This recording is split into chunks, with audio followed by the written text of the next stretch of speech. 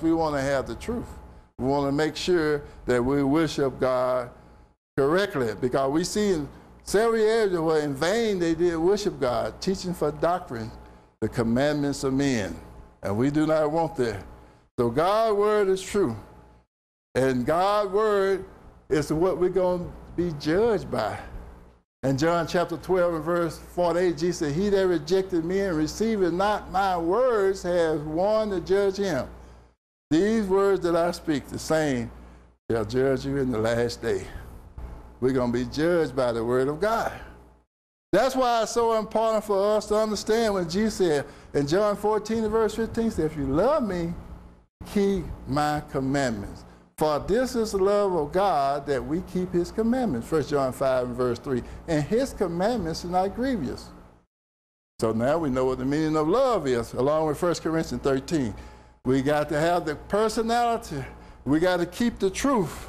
That's why Jesus said that there in John chapter 3, where Nicodemus came to him by night, a ruler of the Jews, said, I know you're a teacher from God, because no man can do them miracles what you're doing except God be with you.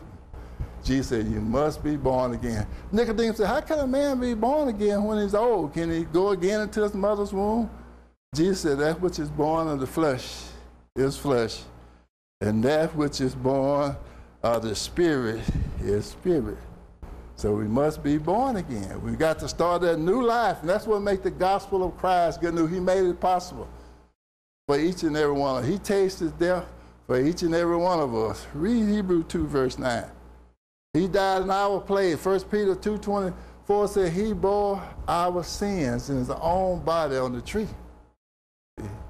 He washed our sins away in his own blood, Revelation 1 verse 4 and 5. So Jesus paid the price.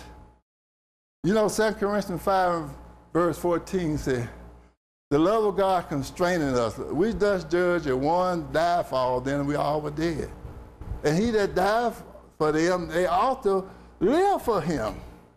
Read 2 Corinthians 5 verses 14 and verses 15.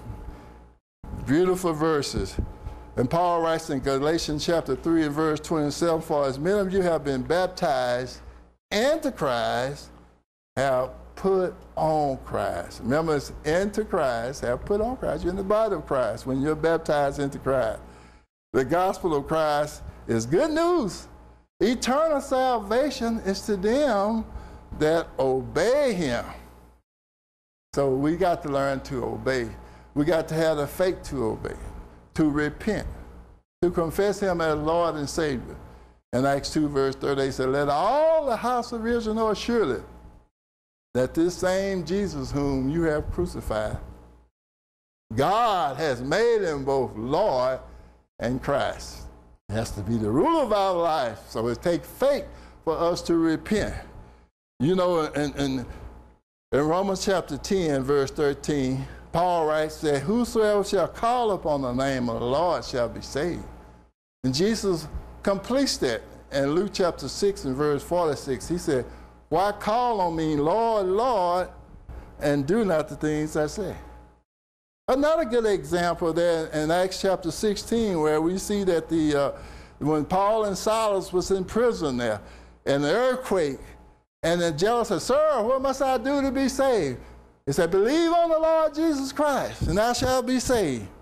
You know what happened then? They took in that same hour and they taught the word of God to him. And they baptized him and his household. And then they went and had a meet together and rejoice. Isn't that beautiful? And Lydia, in Acts chapter 16, when they talked with Lydia down by the sea, when she heard the word of the apostles, she was baptized. And then she invited them in to stay with her. See, we have that example. Many of the Corinthians here and believing were baptized. Acts chapter 18, verse 8. When Philip went down to Samaria, he preached the kingdom, the gospel. In Acts chapter 8, verse 12, said they were baptized, both men's and women's alike. So we have an example of salvation. We have the example when Jesus said, except you be born again, you cannot see the kingdom of heaven. In the beginning was the Word, and the Word with God, and the Word was God. The same was in the beginning. All things were made by him. There was nothing made that wasn't made by him. In him was life, and the light of men. The light shines in the darkness, and the darkness comprehended it not. There was a man sent from God whose name was John. He was not the light, but he came to bear witness of the true light that lighted every man that come into the world. He was in the world, and the world was made by him, and the world knew him not. He came unto his own, and his own received him not, but as many that did receive him, he gave the power to become the sons of God, even to them that believe. But when we believe, we got to obey. He that believeth and is baptized shall be saved. Mark 16 and verse 16. So it's very important to understand that when we believe, we must obey what we believe in. And that's why it's so important for us to understand the gospel of Christ, because eternal salvation is to them that obey him. But let's look at a few other blessings. Ephesians chapter 1, verse 3 said, "Blessed be the God and Father of our Lord and Savior Jesus Christ, who has blessed us with all spiritual blessings, heavenly places in Christ." See, that's why Jesus said you must be born again, because when you're born again, you're in Christ, which is his body. You're in the church of Christ. But you are the body of Christ, 1 Corinthians 12:27. Romans 16 and verse 16 said, "Salute one another with the holy kiss. The church of Christ salute you." See, you got the identity, now you have to get the doctrine. 2 John verse 9 said, "He that transgress and abides not in the doctrine of Christ has not God. But he that abideth in the doctrine of Christ has both the Father and the Son." See, that's how we fulfill Jesus' prayer in John chapter 17, that we all be one like him and the Father one. Jesus prayed before he left earth. For all spiritual blessings are in heavenly places in Christ, having chosen us in him before the foundation of the world to be holy and without blame before him in love, having predestinated us unto the adoption of children through Jesus Christ, to the good pleasure of his will.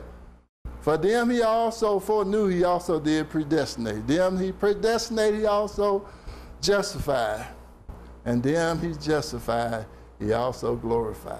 Jesus said, "Come unto me, all you that labor heavy laden, I'll give you rest. Take my yoke upon you and learn of me, for I am meek and lowly in heart, and you shall find rest for your soul. For my yoke is easy and my burden is light." Come, let us read together, said the Lord. Isaiah 1:18. "Let not your heart be troubled. If you believe in God, believe also in me. For in my Father's house are many mansions. If it were not so, I wouldn't have told you. I go and prepare a place for you. And if I go and prepare a place for you, I'll come again and receive you unto my own. For where I am, there you may be also. Then cometh the end, when Jesus shall deliver the kingdom back to God." Read 1 Corinthians 15, verse 24. You know what happened there when you study that? Jesus gave all authority back, and he just become one of the children like us. In Hebrews chapter 2 and verse 10 said he's going to be bringing many sons to glory. I tell you what, take your time, study the verses, because we all working together for the Lord, striving to do what's right. Repenting as we see things wrong, correct them. See, don't humble yourself before the Lord, he will lift us up. It's a blessing to get together. I know that you'll benefit as much as I am from looking at God's word. We all grow together. 2 Peter 3:18 tells us to grow in the grace and knowledge of our Lord and Savior Jesus Christ. All glory go to him. It's not he that commended himself, it's he that the Lord commended. Keep that in mind. You know, a lot of people say, "I did this, I did." It's the one that commended, that God commended. We hope that we encourage you today. Been an encouragement to us. We'll see you next time. God bless you. Continue to study your Bible.